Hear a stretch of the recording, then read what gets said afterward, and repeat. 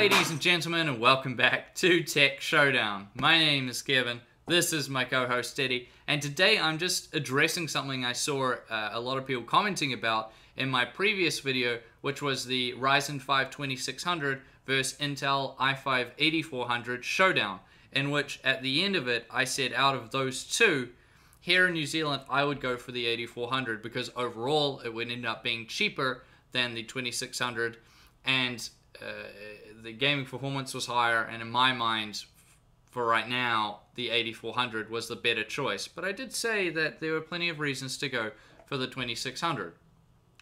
Now, a lot of people got a little bit grumpy about that. I expected it. Anything that sort of goes a bit against AMD tends to get quite a big backlash, more so than any Showdown where I favor the Ryzen one over the Intel. The Intel guys generally pretty cool about it. The same thing with NVIDIA.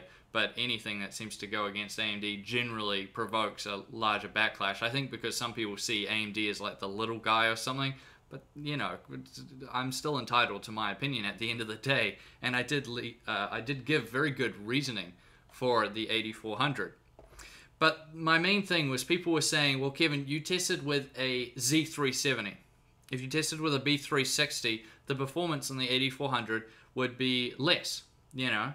And also that I used a 120mm air cooler. That if I used it with its box cooler, the performance would also be less. So I thought, well, I'll do both at the same time. We'll test it with this ROG Strix B360-G motherboard, and I'll also use its box cooler, and we'll see if the performance is really that much lower.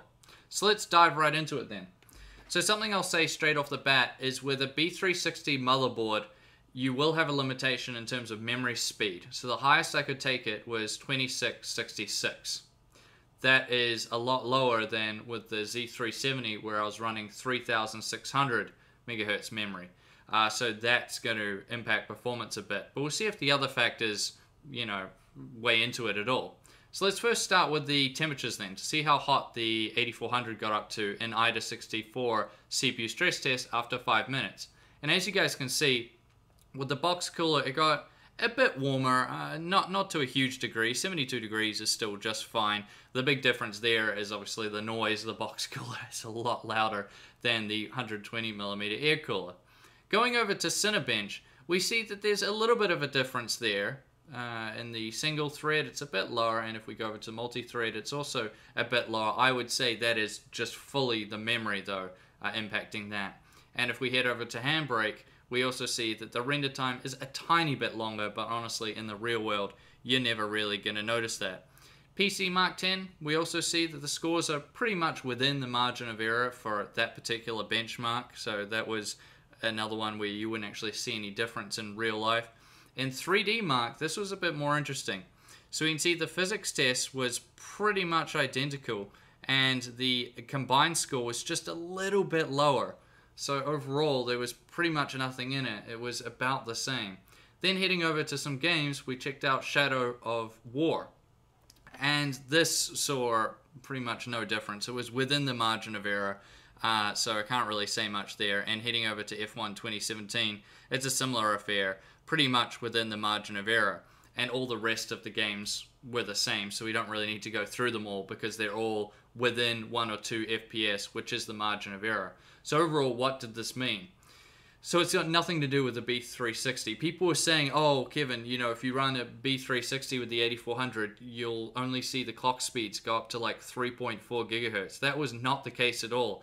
Its all-core turbo was still 3.8 gigahertz. Sometimes it would go down to, you know, 3.7, but for the most part it was 3.8. Exactly the same as what I saw with the Z370. So there's no difference there.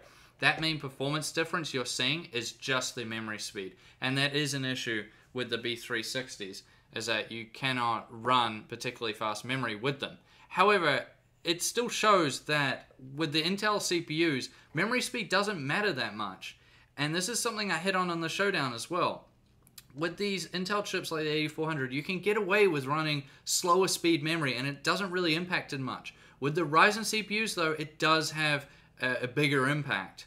And that's going to mean that to get more performance out of your Ryzen CPU, you're going to have to spend more on memory. And memory prices right now are crazy. So that's just another factor of why I decided to go for the 8400 over the 2600, because, you know, that's another way that you can save a bit of money. So as far as the question goes, will a B360 really, you know, damage the performance of the 8400? No, it makes no difference. Practically, you know, you're not going to notice any difference there. It's all within the margin of error. Will the box cooler impact performance with your 8400? Well, here in New Zealand it doesn't. Maybe if you're somewhere super hot like Northern Australia or somewhere in the south in the United States, it might. But for the most part, no, it's going to be a lot louder than a 120mm air cooler. But as far as performance goes, it's going to be exactly the same. So I just see it as people, maybe AMD fans, looking to discredit Intel in any way they can.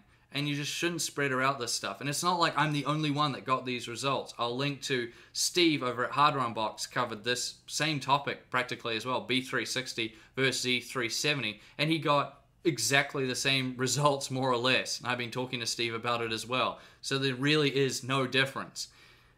It's just a personal opinion, guys. And definitely AMD's making good CPUs. I've recommended plenty of Ryzen 2 CPUs. I personally am running a 2600X in my second PC.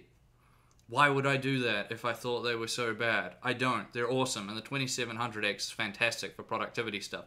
So they're still very, very good. But that doesn't mean that I'm going to say that Ryzen wins at everything. And it doesn't mean that I still think Intel wins in some areas. And in terms of out of the 2600 and 8400, I still pick the 8400. And that's all there is to it, guys. But as always, that's just my opinion. And I'd like to know what you guys think about the two of them overall. 8400 was something like a B360 motherboard, like this ROG Strix one.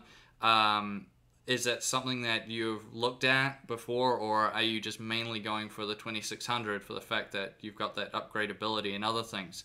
It's a fun discussion to have, but let's keep it civil, and if you're going to comment about things, make sure you have something to back it up first, because people just throw out crazy comments like they did about the 8400 and B360, and it means I have to make videos like this just to prove that it's all made up. So really, guys, let's be logical about this, because you're not winning anybody over by throwing out crazy things. And that's something that should go for the tech community as a whole. As always, guys, I thank you for watching the video. Please subscribe to Tech Showdown if you haven't already, and like the video. And as always, I'll see you guys next time.